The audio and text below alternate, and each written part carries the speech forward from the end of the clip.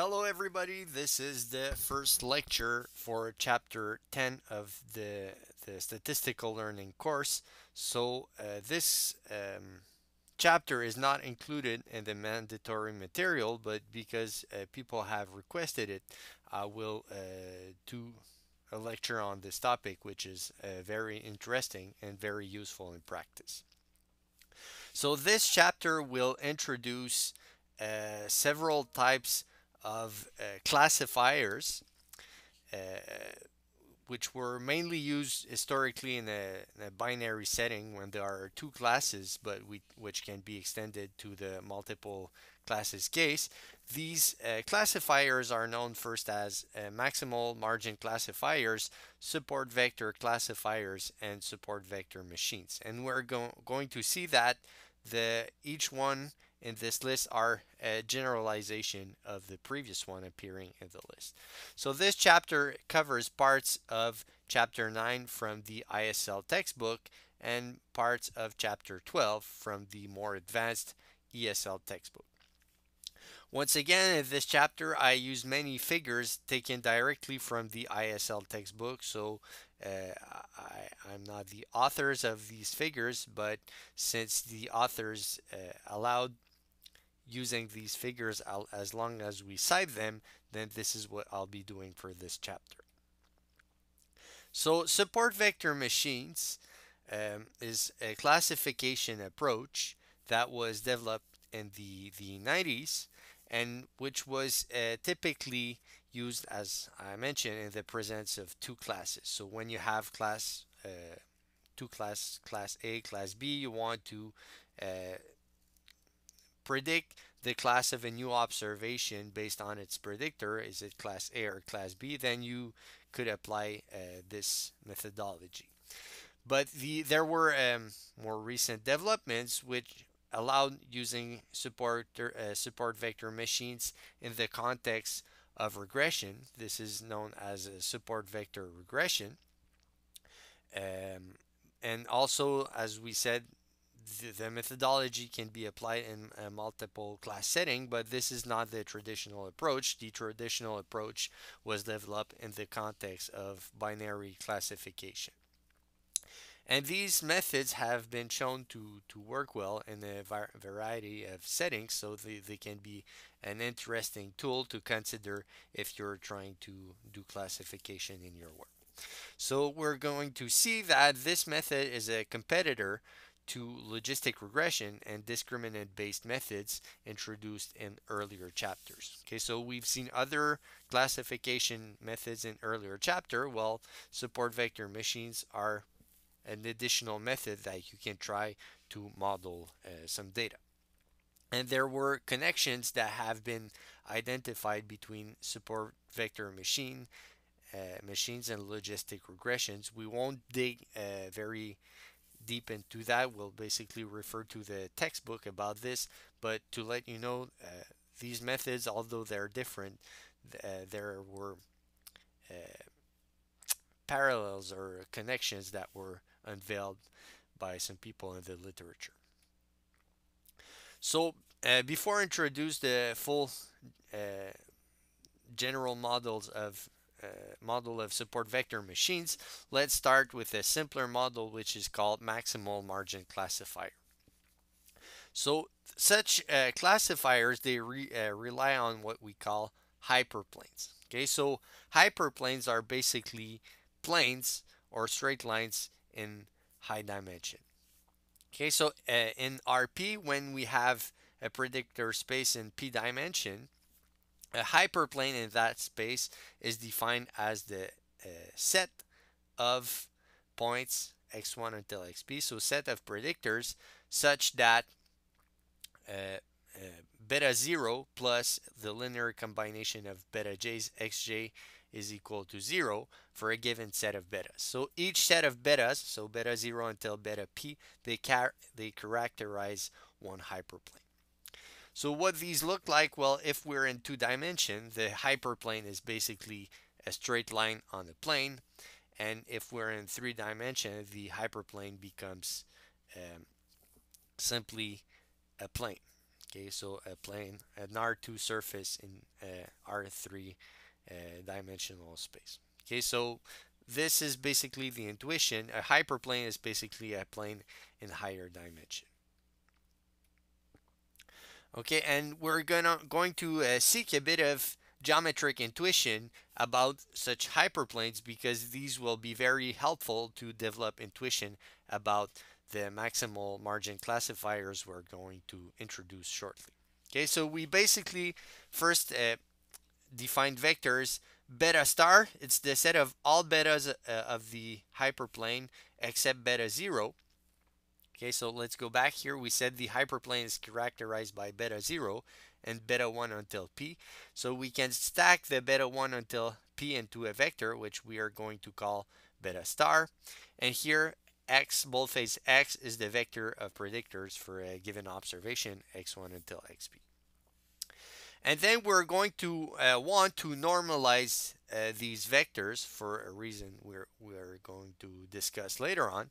But we can define beta tilde being beta star, so the set of all betas, beta 1 until beta p, divided by the Euclidean norm. So here I've just wrote the norm, but this is the L2 norm or the L2 Euclidean norm of beta star. So basically the square root of the sum of the beta j's square. And here beta 0 is not included, it's just the squares of beta 1 until beta p. Okay, so beta tilde, boldface here, is just the vector of beta 1 until beta p, which are normalized by the norm of beta star. And beta tilde 0 here, same thing, it's beta 0, which is normalized by the norm of beta star, and where we add the minus sign here. Okay, so now why we do that, why we normalize, it's because this vector beta tilde has a unit norm here, and this unit norm will make interpretations clearer.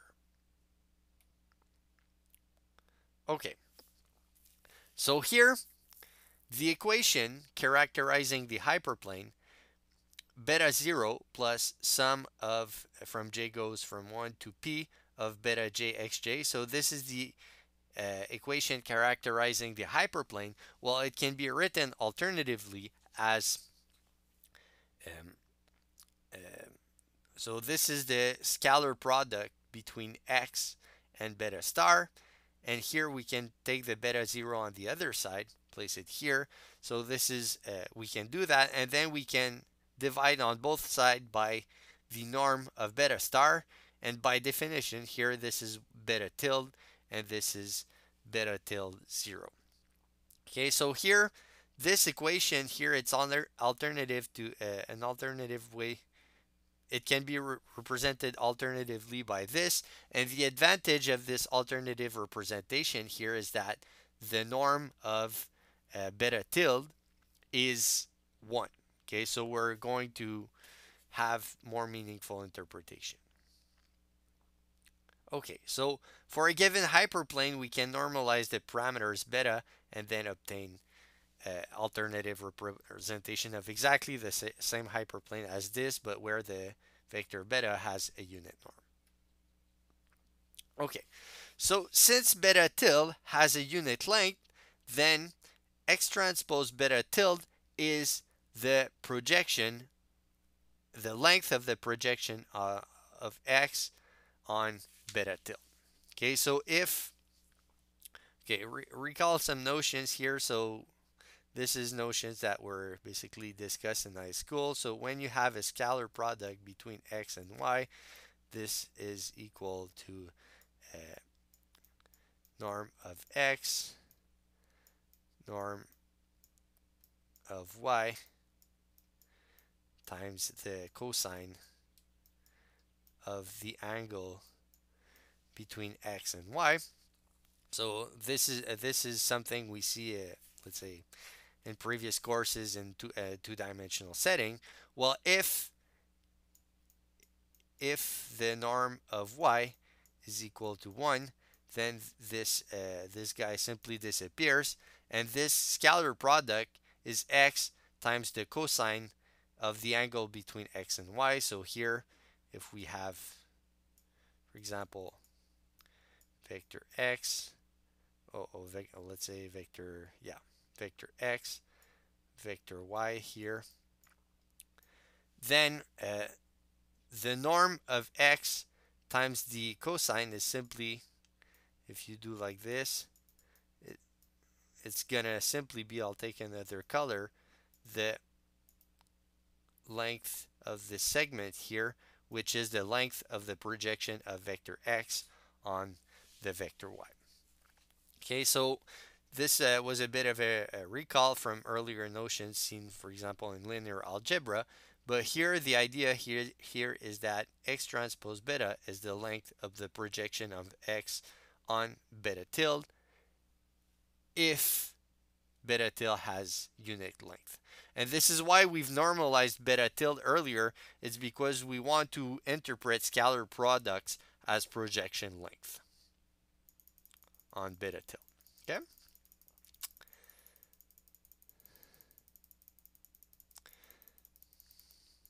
Okay, so let's continue. This means that the hyperplane x transpose beta tilde, which is basically the scalar product between x and beta tilde, equals to b0 tilde, thus defines the set of all vectors x such that the projection length of x on beta tilde is beta 0. Okay, so let's draw a little picture here to represent that. So here, let's say this is the plane R2, and here let's say we have a vector, let's call it, this is the vector beta tilde. So here, and let's say let's say this is the length of this segment here. Let's say its length is beta 0.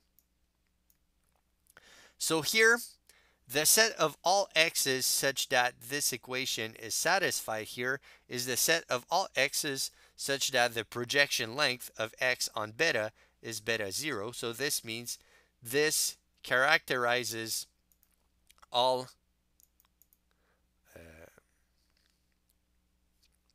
all the vectors on this plane. Okay, so any vector whose head falls on this plane here, its projection length on beta tilde is beta 0. So this equation here represents all the points x falling into this. Okay, so this is a hyperplane. We see it very well here. This really characterizes the hyperplane, and we have the interpretation. It's all the point x's such that their projection on beta tilde has a length beta 0. Okay, so if beta 0 is positive, it would be on this side, but if beta 0 was negative, instead it would be a plane on this side here. Okay, so depending on the side, the sign of beta 0 here, you can be either in the same direction than the vector beta or the opposite direction. Okay, so we see here that the hyperplane characterized by this equation is orthogonal to beta tilde, and since beta tilde is just a scale version of beta star, then the hyperplane here is orthogonal to the vector beta star characterizing the hyperplane.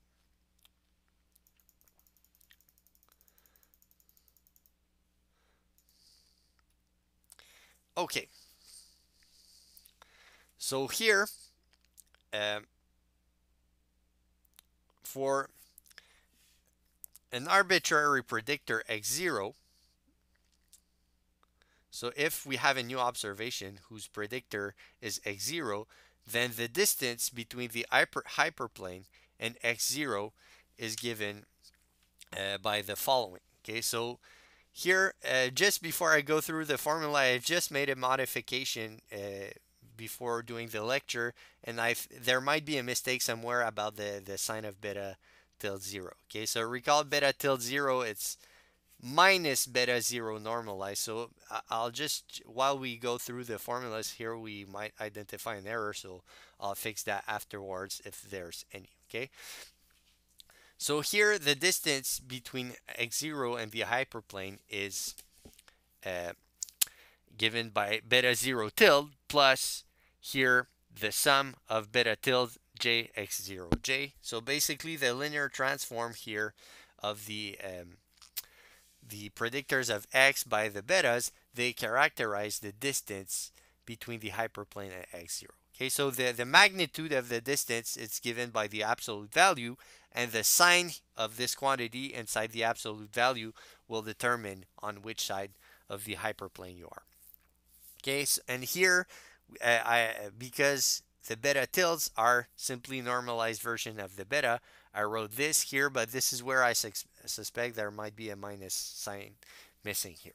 Okay, so let's go through the proof, but we'll fix that after. Okay, but we can see that indeed the if we have a new point, and if we just plug a new point, the predictors of the new point in this linear combination, this will determine or characterize the distance between the hyperplane and that new point. Okay, so indeed, if we want to know the distance between a new point x0 and the hyperplane, then what we can do is we can find the point xh, which lies on the hyperplane and which is the closest to x0. Okay, so maybe let's draw a little, let's draw our picture again. So here, let's say we have our plane like this, and we still can have the vector beta tilde here, and so this is beta tilde, and let's say we have our hyperplane here that we drew earlier. So let's say that we have a new point here somewhere here, and we want to know what's the distance between that point and the hyperplane. Well, the distance between that point and the hyperplane, it's basically you need to find the point on the plane here. So this guy will be called xh, whereas the pink guy here, this is x0. So the distance between x0 and the hyperplane is basically the distance between x0 and the point on the hyperplane, which is the closest to x0. And we can see that the distance between these 2 points is the same distance than the distance between their I'll take the brown color, the distance between the projection of length of this guy on the vector beta tilde and the projection on this guy on the vector beta tilde 2. Okay, so we can see that the distance between these two guys is exactly the same than the distance or the length of the difference between the length of projections on this. Okay, so such distance between these 2 points can be written as the absolute value of their difference of projections on. So here I've wrote beta star, but this is not good. This should be beta tilde. Okay, sorry for that. This is another typo. And then the difference of their projection is x0 transpose beta tilde minus xh transpose beta tilde. Okay, so scalar products here, because beta tilde has norm 1, they can be understood as the length of projections. And here, because this guy lies on the hyperplane, we had that all points on the hyperplane had this guy being equal to here. Okay, so this had to be, so sorry, there's a bunch of typos in this, but this had to be beta 0 tilde. Okay, so here, this should be here, and this should be here, like this. and here there should be a minus sign here. So apologies for these typos, I'll fix that. Okay, so here there's no minus sign here, and this is beta till 0, and here once again there's a minus sign here, which is this. Okay, so this here is the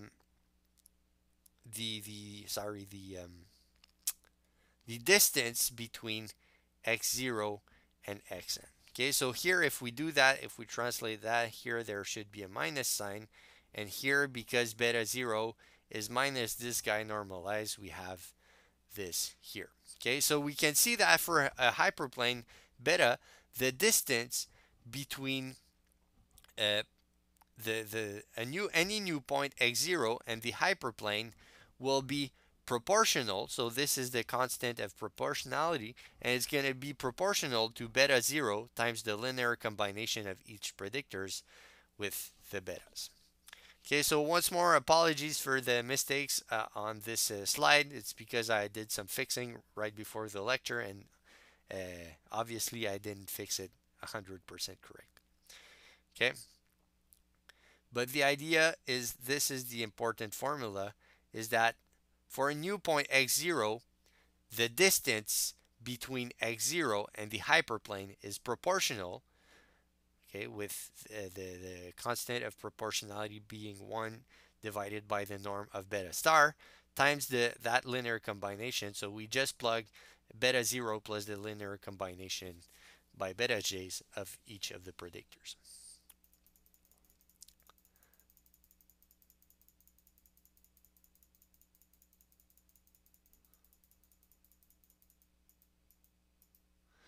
Okay, so the hyperplane, it separates the space of RP into 2. Okay, so here this should be into instead of in. So into 2, there are 2 regions. So here, let's say we have hyperplanes here, our hyperplane, and our R2 space. Well, this divides the R2 plane into 2 points on either this part and points are on either this parts, and these two sets of points can be characterized by the 2 following equations or sets, sorry. So on one side of the hyperplane, you're going to have all point x's, x1 until xp, such that the linear combination beta 0 plus sum of beta jxj is greater or equal to 0.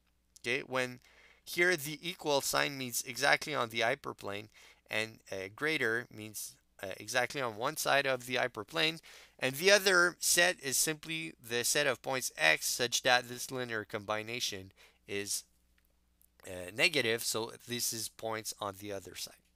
Okay, and we see that hyperplanes are very well suited for binary classifications, because you can say, okay, points lying on one side of the hyperplane, they're assumed to be from class 1, and points on the other side of the hyperplane, they're assumed to be, or they're classified as class 2.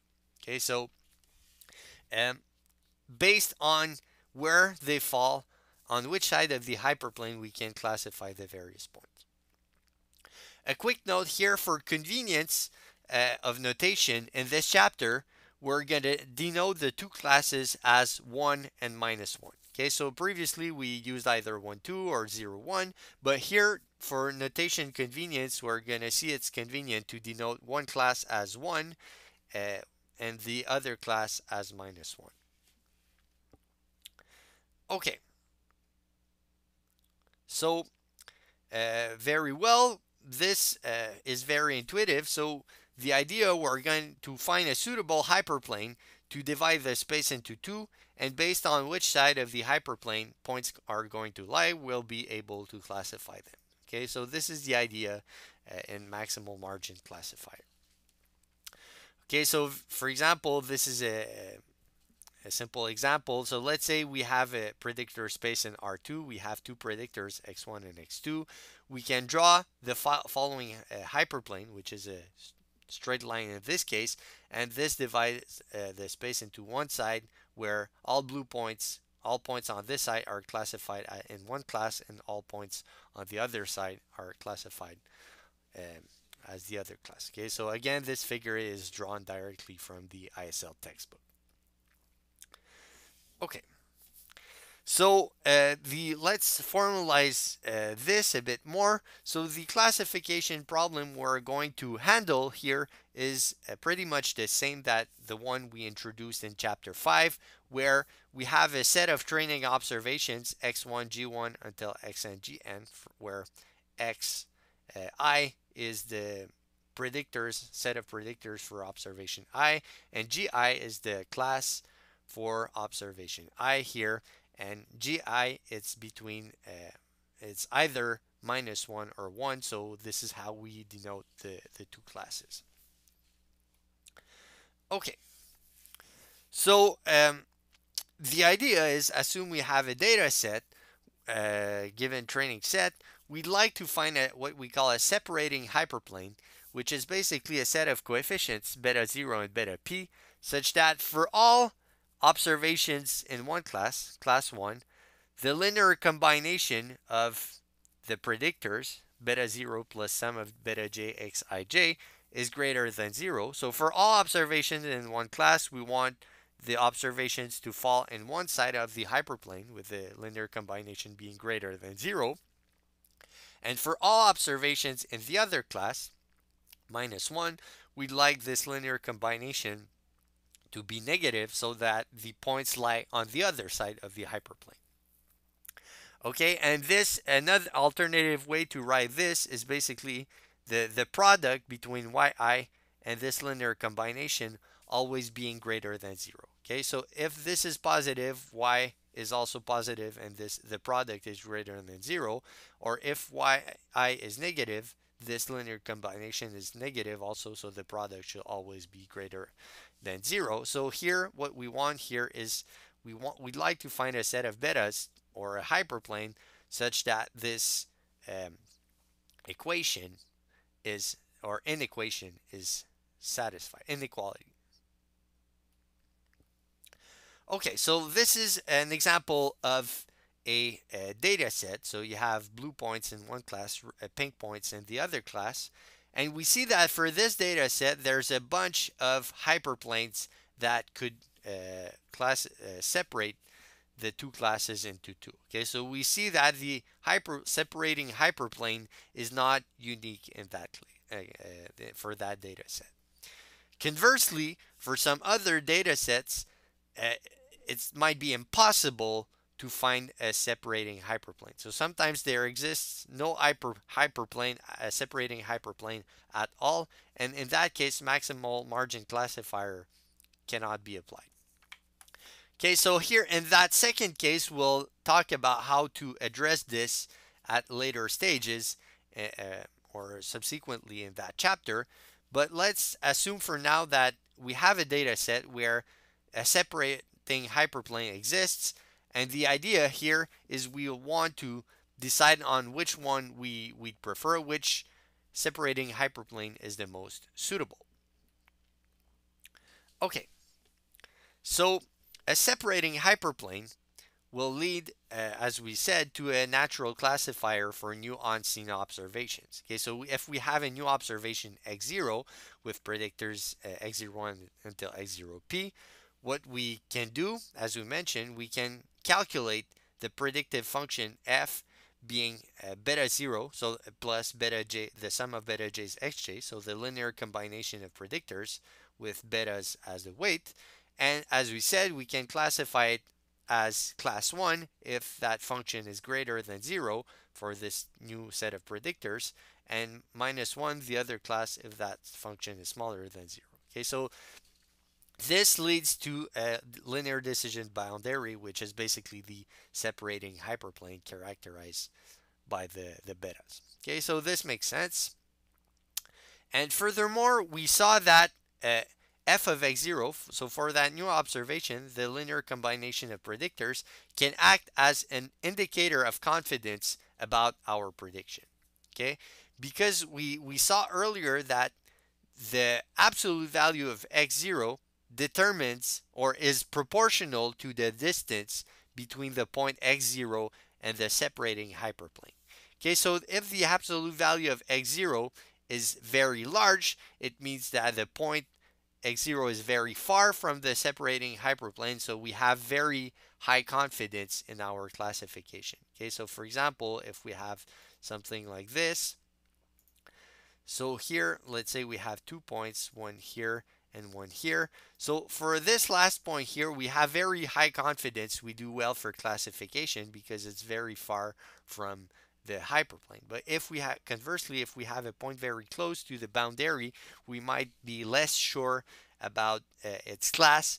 So here, the absolute value of fx0 for this point might be very small, and for this one it might be very large. So we can see that not only the hyperplane allows us to classify new observations, but by looking at the magnitude of f of x0, it's going to tell us how confident should we be about our prediction. Okay, so the magnitude of the absolute value of fx0 determines the distance between the point and hyperplane, and the sign of fx0 determines on which side of the hyperplane you lie. Okay, so we said absolute value of f of x0, it's proportional to the distance. It's not the distance itself. The constant of proportionality, as we've seen earlier, is simply the norm of beta star, so the square root of the sum of squared beta 1 plus beta 2 squared until plus beta p squared, as we've seen in slide 8 previously. Okay. So now we know how to, if we have a given hyperplane, or we know how to classify observations based on this and have indicators of confidence about our classification. But as we mentioned, if there exists a hyperplane, separating hyperplane, then there might exist more than one.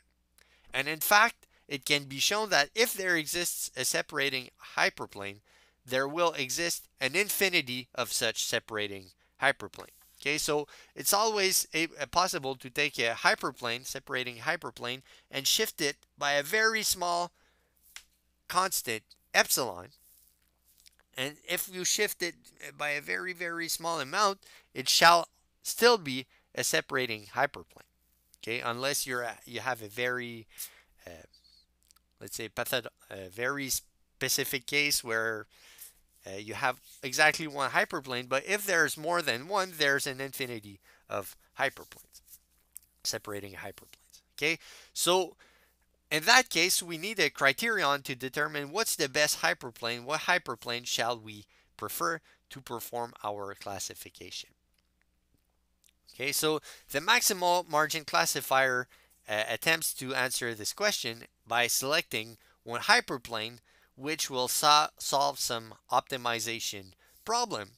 And the optimization problem entails that we want all observations to be correctly classified first, but second, it's going to maximize the smallest distance between any data point and the hyperplane itself. Okay, so we'd like to find the hyperplane for which the points are as far away as possible from the hyperplane, so as to be as confident as possible about our predictions. Because we said when points are far away from the hyperplane, it means that we're more confident about predictions or classifications generated by the hyperplane.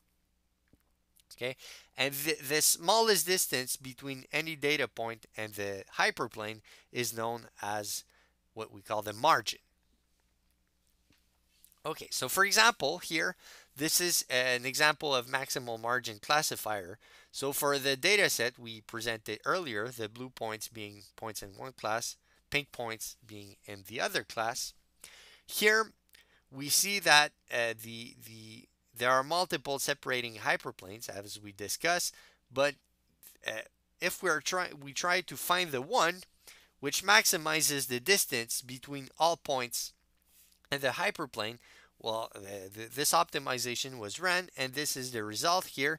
And here we see that the distance between the smallest distance between any point and the hyperplane here, this area is known as the margin. Okay, so the margin is basically the area where the the distance between any point in the area and the hyperplane is smaller or equal to the distance between the closest points to the hyperplane and the hyperplane itself within the training data. Okay, so here this is the maximal margin classifier hyperplane, and here the area, this area and this area here, they represent what we call the margin. Okay, so the points closest to the hyperplane, okay, so those touching the arrows in the previous plot. So if we go back here, I mean this point, and this point, these 3 points are the closest one to the hyperplane, and they all have the same distance to the hyperplane, being the size of the margin. Okay, so we see that these points which are closest to the hyperplane, they all have the same distance to the hyperplane, and these are known as support vectors. Okay, so support vectors, they're equidistant to the maximal margin classifier hyperplane. And we see that the maximal margin classifier hyperplane, it only depends on the location of support vectors. Because if you change the location of the other points, unless you change them on the other side of the hyperplane, you would, except in that latter case, changing the location of these other points which are not support vectors, they would not change the optimal hyperplane. Okay, so what do we mean by that here is if we took this point, for example, and we shift it from here to here, it would not impact at all the solution of the maximal margin classifier, because the maximal margin classifier only depends on the location of the support vectors here. Okay, so as we said, if conversely, if we take this point and switch it here, then of course it would change the solution because we put it on the other side. But basically, if we don't put them on the other side, the location of all these points, they just don't impact the solution. The solution depends only on the 3 support vectors here we've mentioned. Okay. So now let's formalize the mathematical problem that we tried to solve to find that maximal margin classifier hyperplane. The idea here is we want to find the betas. So the betas are basically coefficient characterizing the hyperplane, and m will be the size of the margin, such that here the sum of squared betas here are 1. So here I've wrote m is equal to r, but if the data set is linearly separable and there exists a hyperplane, here m should be greater than 0 or greater or equal to 0. Okay, so we want to find the betas and the margin size m such that the vector beta has vector beta star has unit norm. So why this? This is not, we could drop that constraint. No, in fact, we could not. Okay, sorry. But the idea here, this constraint here, sorry about that, but this constraint here is going to be very relevant to interpret what's going to happen, because as we said, when we have a unit norm, we can interpret scalar products as projection length on the planes. Okay, so here we want to find a unit vector of beta j's, and moreover, we'd like that the product between the response yi, which is either +1 or -1, and the linear combination of predictors for all points is greater or equal to m. So this equation, what's the interpretation of this? So assuming m is greater than 0, this means that since we have this product, all points will be on the right side of the hyperplane for classification. And not only that, this means that for all points, the distance between the separating hyperplane and any of points I will be at least greater or equal to m. So the idea here, the problem entails that we try to find the hyperplane and the margin length here, the highest possible margin length here, so as to maximize the margin size. And by that we mean that we like to have all points at least m units apart from the separating hyperplane. Okay, so we're trying to find a hyperplane and a distance which maximizes the distance between any of the points and the hyperplane. Okay, so as we said, the constraint sum of beta squared is equal to 1 is not constraining the hyperplane. Why is that the case? It's because if you just take the betas and you multiply them by a constant k, then this is going to produce exactly the same hyperplane. Okay, so here, if we have this is the hyperplane defined by beta, so beta 0 plus sum of beta j xj is equal to 0. If we just multiply all the betas by k, then we can factor out the k here. It means that k times the betas will also be greater equal k times the betas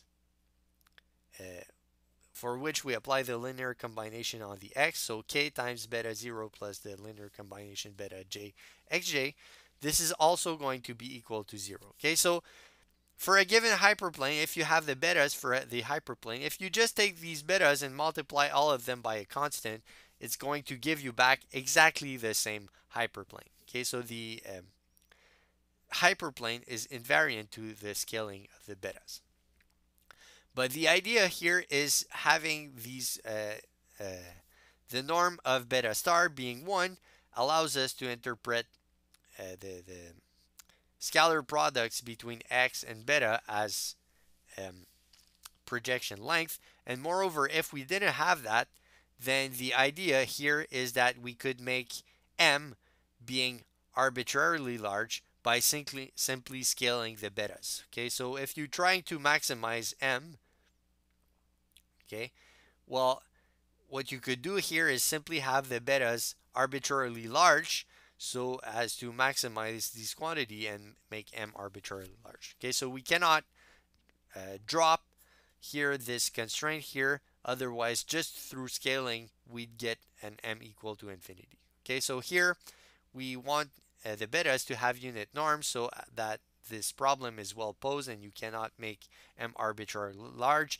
And really, if you want to interpret m as a distance between the hyperplane and data points, then this condition where the betas have unit norm needs to be satisfied. Okay. So here, this is just recalling what we just said. So having the norm of vector beta containing beta 1 until beta p being 1, this will allow us to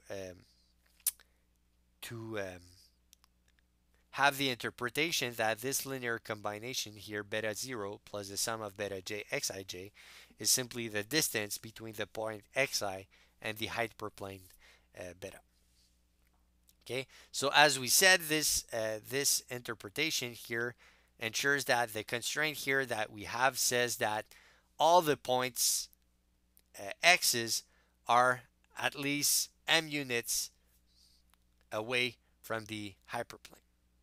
Okay, so the distance of the margin is at least m. Okay, now how to solve that problem numerically? We'll just skip the details because for the sake of time, there are sources detailing this, but we won't have time to cover this. Okay, so this can be solved efficiently, but details will be unfortunately out of scope for this course. Okay, so we'll stop the video here and we'll pursue for in the lecture in the next video. Thank you for listening.